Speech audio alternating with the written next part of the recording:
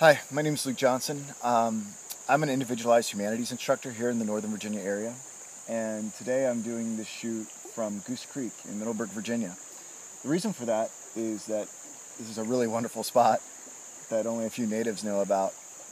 But also, as I was composing this talk that I'm about to give, I used the river to sort of meditate on a lot of the concepts. And without further ado, I'll let the talk and the river do the talking. Okay. So, it's called The Dry Salvages and Temporality. A philosopher untrained in the art of poetic analysis examines the conception of time in Eliot's celebrated poem. It stands to reason inordinate amounts of ink have been spilt, churning out symbolic inferences in encomium for how this masterpiece perfectly fits, bravely defies poetic customs. Perhaps many have exhumed significantly more substantive themes from the poem. One would have to assume this much. The Dry Salvages dares you to grapple with issues ranging from the collective unconscious to the healing salve of the incarnation. Has all this been systematically expressed, though? Has someone tried to make all the pieces fit? Given Eliot's fixation with temporality in the poem, why not first explicate his concept of time, test its durability, and examine how the other themes flowing through the stanzas fit into that conceptualization? Can we disrobe and lay bare the philosophical skeleton dressed up by Eliot? Is this fundamental scaffolding familiar to us, philosophers? If so, where have we seen it before in the history of philosophy? Somehow I'm going to do all of this in this short video. So, I have a confession. I don't know anything about this poem. I really don't know anything about analyzing poems in general. I debated doing some research and seeing what some other clever people had to say about the third poem in the quartet. All of that seems so endless and intimidating. If I waded into it, I might not have the courage to come before you and pretend that I'm offering some new insight. Plus, would it not defeat the purpose of a philosopher examining the poem with clear eyes? What I will provide you may or may not be novel. It may or may not have any legitimacy. When first proposing this project, my instincts detected that there was a very complex understanding of time at work in the piece. But that's about as far as the instincts got me. Just a hunch. My first close reading appeared to validate those instincts and allowed me to devise this talk into 5 general headers. The ground of all being, the nature of the past, the nature of the future, permanent milestones, personal identity, and the unification of time in Christ. That actually might be 6. Oh well. I feel a bit ridiculous examining even one of these themes in the short time allotted. Perhaps the ruminations here will prime the pump for a more explorative future project. Before launching into our task, we might be well served to point out that examining these features of time in the Dry Salvages is more than a pleasant way to pass time. Eliot may offer us real philosophical insight into the nature of time. Whether that conception of time is unique and incomplete or is in harmony with an already existing idea of time will be decided in our conclusion. So on with it. The ground of all being. Throughout the Dry Salvages, there seem to be 3 concepts that can stand in for one another. Time, the limitlessness of certain bodies of water, be they river, sea, or ocean, and the grounding substrate of all being. Eliot was certainly not the first thinker to analogize the 3 concepts, but he may have demonstrated the greatest mastery in doing so. The idea that time, deep time, is somehow oceanic, eternal, and yes, a god of some variety is made in the opening of stanza 1. I do not know much about gods, but I think that the river is a strong brown god, sullen, untamed, and intractable. This god is not a mere Olympian god, but something more encompassing. This god is the substrate of all being. It interpenetrates all things and sustains them. His rhythm was present in the nursery bedroom, in the rank ailanthus of the April dooryard, in the smell of grapes on the autumn table, and the evening circle in the winter gaslight. And when those items of contingency disintegrate, they return to the bowels of the oceanic abyss, and we are reminded of our past and the transience of all things temporal when it turns them to the surface. It tosses up our losses, the torn sign, the shattered lobster pot, the broken oar, and the gear of foreign dead men. We may have effectively established that Eliot saw something analogous to the expanse of waters and that which sustains the universe. However, it may not quite be clear yet how time figures into any of this. Towards the end of this first stanza, Eliot itemizes all the voices of the sea. He saves the tolling bell for last, and it's here where he clearly identifies the ultimate time with the ultimate undergirding being. The tolling bell measures time, not our time, rung by the unhurried groundswell. A time older than the time of chronometers, older than time counted by anxious, worried women. If there is the identification of the limitless waters and a Platonic God with time, then time and the eternal are inextricably linked. Time does not exist separately from the eternal, for if the eternal were to disappear, an impossibility, then there would be no time. In this sense, we might be entitled to see that for Eliot, time and the eternal foundation of the universe are one and the same, unless we figured it more prudent to claim that time is a parasitic quality of the foundation, and has its own novel form of eternity. Perhaps we are moving too fast. Have we for certain established that Eliot sees the substrate of existence as eternal, and what do we even mean by eternal?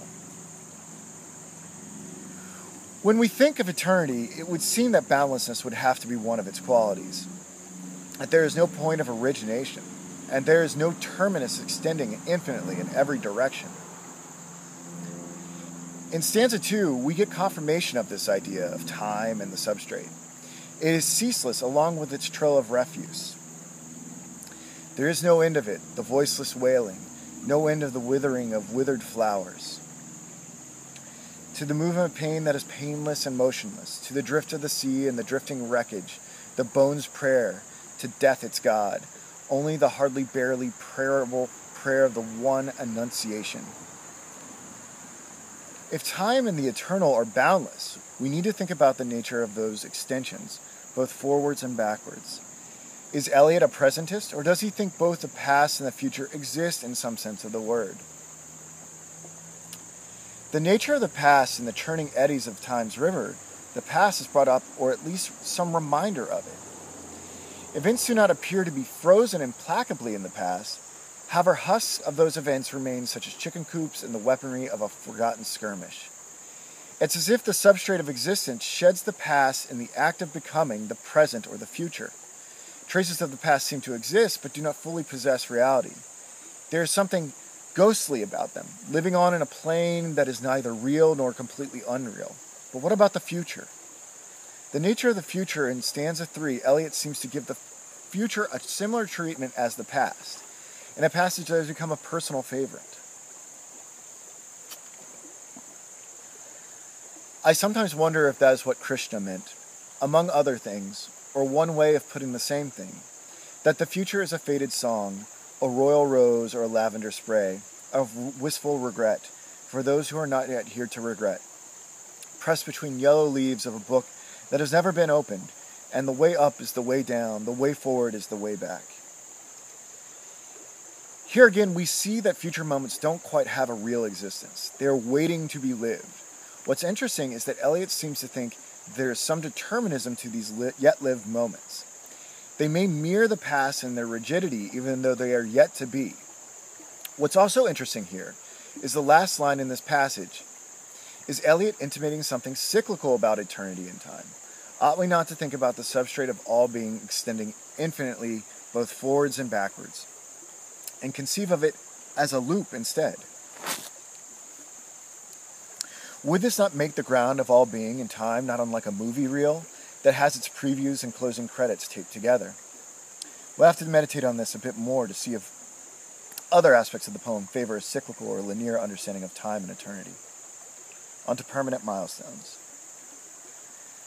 Despite all the flux of time's river, there does appear to be one event that juts out.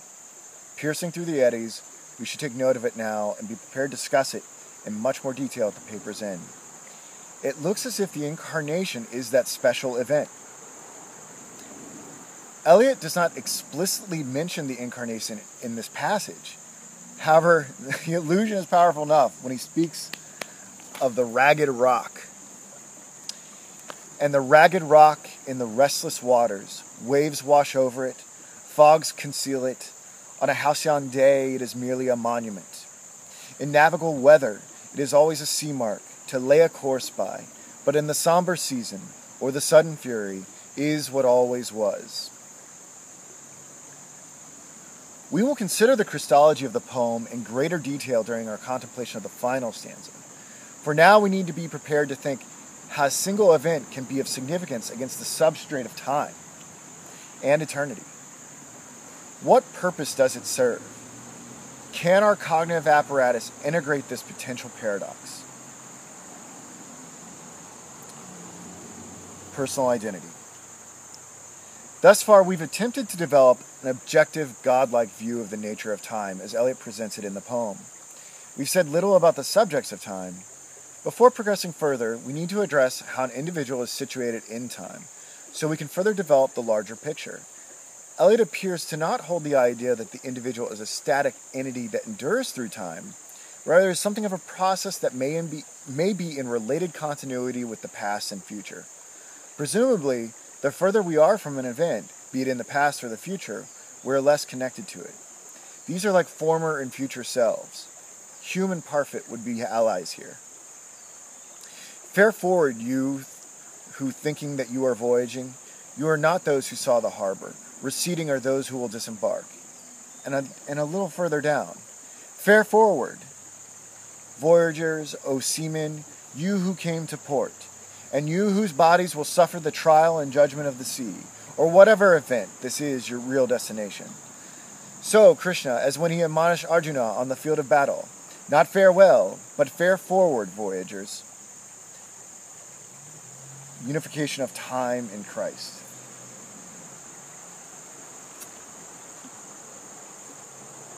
Now we can return to the Christology of the poem.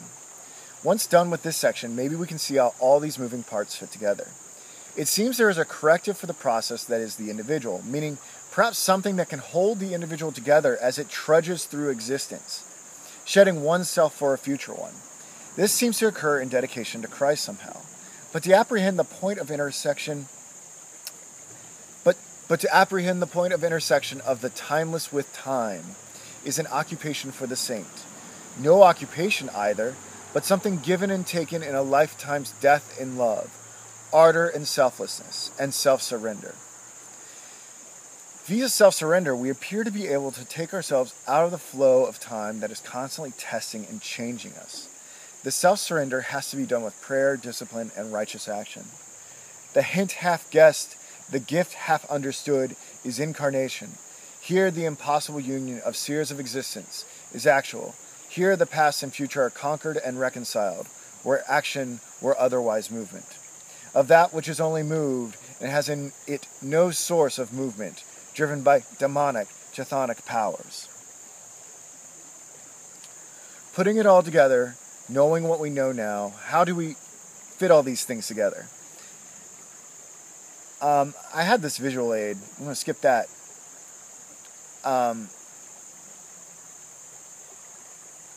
What I want to say here is, I'm not quite sure how it all works. But in dedication to the incarnation, man seems to be elevated out of the flux of time. However, this does not mean that somehow he is independent from the substrate. He still needs it for sustenance. So what's the point? Why become a concrete individual before God?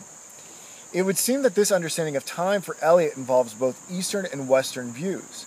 Had there not been the incarnation, man, like all things, would be sloughed off and returned to the eternal substrate. But because of the incarnation, there seems to be the possibility of an enduring identity that can be united with God, rather than merely reabsorbed. In the end, we are with God. However, there is a gaping difference between God's absorption of us and unity with Him. I see the influence of so many different philosophical, religious traditions on this account of time. Kierkegaard, Hume, and Parfit in regards to the self, Plato and Hegel in regards to the ground of being and becoming, but off the top of my head, one account does not match perfectly with it. All of this leaves so many questions that hopefully we can engage here today and throughout our scholarly relationships.